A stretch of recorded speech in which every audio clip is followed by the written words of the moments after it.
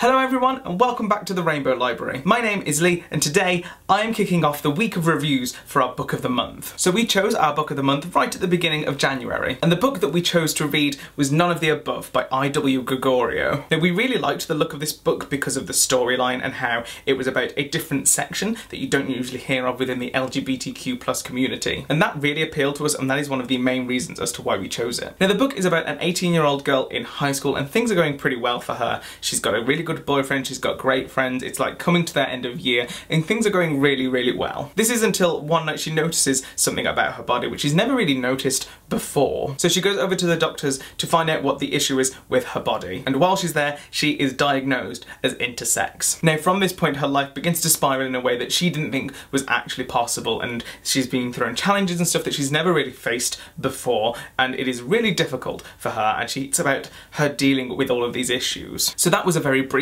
summary as to what happens in the book, so let's get down to some of the details. Overall, I thought the book was good for what it was. So for me, personally, I didn't really connect with Kristen, who's the main character. It could be due to the fact that I am a 27-year-old male and she's an 18-year-old girl, but there was something that just, I didn't fit with me properly. I didn't know why, but I didn't enjoy her character as much as I thought I would. Now, some of the mannerisms that she has and the way that she handles things within the book kind of got on my nerves a little. Again, this could be down to the fact that I'm a 27-year-old male and she's an 18-year-old girl, so the way we handle things are probably going to be a lot different. But I don't know, there was something I didn't really like about her as a character. Which to me was a great shame because it's told from first person point of view, so when you're reading her story, although you're sympathising with her, I didn't feel bad about what she was going through. And I think the book tried to show that a bit. I think the book wanted to make you feel a bit bad for Kristen and the things she was dealing with. And some of her major issues within the book are things that I wouldn't declare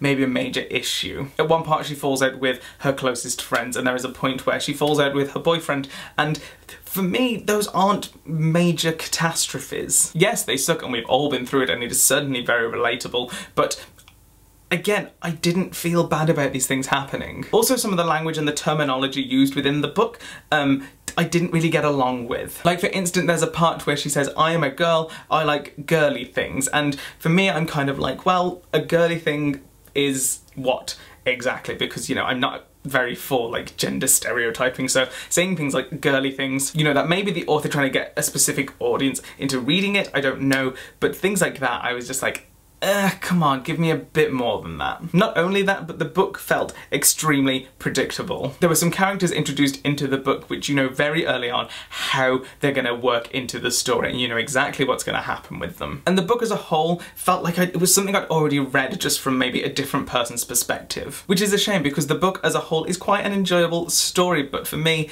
I just wasn't getting into it as much as I thought I would. Now in terms of the way the book was written, apart from those couple of things like I like the girly things, which I think is more of a character trait, the actual writing of the book, it was actually done very well. I thought it explained what it meant to be intersex very well, and the author had done some very clear research and got some great terminology in there, which I think was very, very helpful to the story. And I think as a whole the book has a desired effect which it wants to get you to, and I think I got there, but for me, I knew I was going to get there. Like I said, it was quite a predictable pace. The book has certainly got me interested though in what it means to be intersex and to get me to look deeply into this issue. I'd also be very interested in reading more books with more intersex characters involved. Overall, I'm giving the book a 3 out of 5 stars. I liked the book's topic, I liked what it was touching on, but for me, it did feel a little predictable and the main character I wasn't overly keen on. So please let me know what you think of the book. I think if you're interested in LGBTQ+ issues, I think it is an interesting book to pick up and it'll definitely make you want to go and do some more research. Leave some comments down below if you've read the book or what you thought of the book, or if you agree or disagree with any of the points that I have made. I'll be floating down in the comments and we can have a little discussion down there. So thank you so much for watching this video. There will be a brand new review video up for you tomorrow. Until then, I've been Lee, we've been the Rainbow Library, and we hope to see you again soon.